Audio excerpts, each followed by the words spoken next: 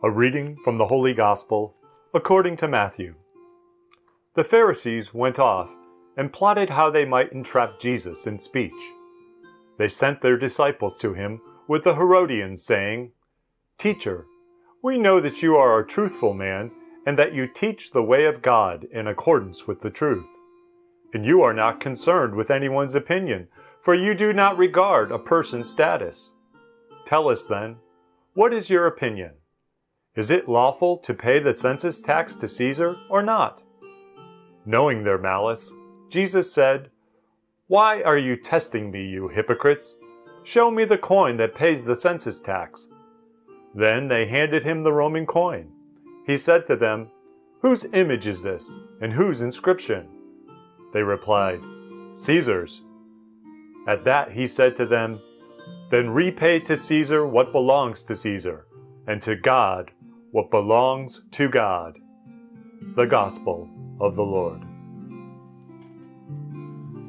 People who claim to experience no conflict between their citizenship and their baptism have either never reflected on all the actions of their government or never understood the meaning of baptism.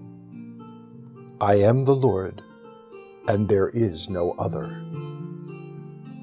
We have been raised with the value of the separation of church and state. There are many viewpoints regarding this American value. Some despise it, pointing to our founding history where the idea arose to protect religion from the state. But many now find that ideal perverted and reversed, claiming the value exists to protect the state from religion. Some hail the value, saying that it protects minority religions and helps establish a sense of religious toleration. Others say it makes the state intolerant of religion. While debate continues, my friends, we must appreciate the fact that this value is definitely not held in most other places. In the Middle East, for example, there is absolutely no concept of separation of church and state. The same was true in Jesus' day. No one conceived of a separation of church and state.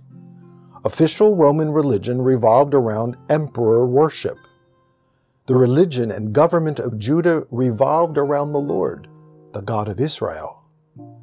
It is no wonder that there was always a clash between Rome and Judah.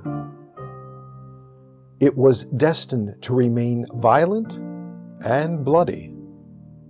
Last Sunday we listened to a story of Jesus in which a king invited all the important and wealthy of the kingdom to a wedding feast. They all refused to attend, and as Jesus tells the story, the king destroyed them and invited others to the feast. The story was pointed toward the Pharisees, and they were livid. In fact, they were so angry that in today's gospel, which immediately follows last Sunday's, they plot to destroy Jesus.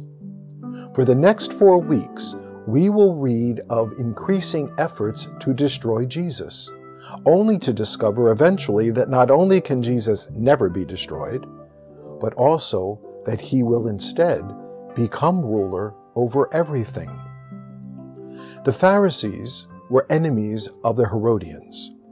The Pharisees saw the law and the prophets, meaning God's word, as the supreme authority. The Herodians did not necessarily disagree, but they were Roman sympathizers who supported Roman rule. The only possible thing that could unite these two groups was their disdain for Jesus. They used their own differences to lay a trap. Rome had a head tax. Every single man, woman, and child had to contribute 1 day's wages to Rome each year as one of Rome's taxes. The coin Rome used for the tax was called a denarius, which bore the image of the Emperor Tiberius and an inscription proclaiming his divine status. The Pharisees bitterly opposed the tax, not because it was a tax, but because it required Jews to use the coin which proclaimed someone other than the Lord as God. Simply possessing the coin was considered to be an act of idolatry. The Herodians, on the other hand, supported the tax. If Jesus had opposed the tax, the Herodians would have persecuted him. If Jesus had supported the tax, the Pharisees would have won, because his support would have immediately discredited him in the eyes of all his followers. Jesus' response moved the discussion to an entirely different level. He avoided taking sides by saying that we have a debt to God that must be paid, implying that neither the Pharisees nor the Herodians were doing that. If we proclaim ourselves to be followers of Jesus Christ, then everything we do, say, and think must somehow be governed by our relationship with God. As Christians, we cannot separate our faith from our citizenship. We do not live within two different worlds. We cannot serve God and humankind. We can only serve one. Isaiah's words give God a voice. I am the Lord, and there is no other. Christians are not to be anti-government. In point of fact, as governments exist to care for the welfare of its citizens, we are obligated to support the government. But when governmental values or laws conflict with our Christian values, we must always side with God's kingdom, not humankind's. St. Paul took this stance, and the government in Thessalonica forced Paul to leave the small Christian community he had founded. His letter today compliments them for keeping faithful despite governmental harassment. My sisters and brothers, the Feast of Christ the King is 5 weeks away. This feast brings to a close our liturgical year.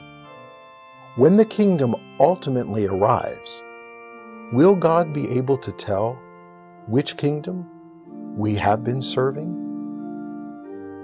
As troubadours for God's kingdom, may the Lord give you peace.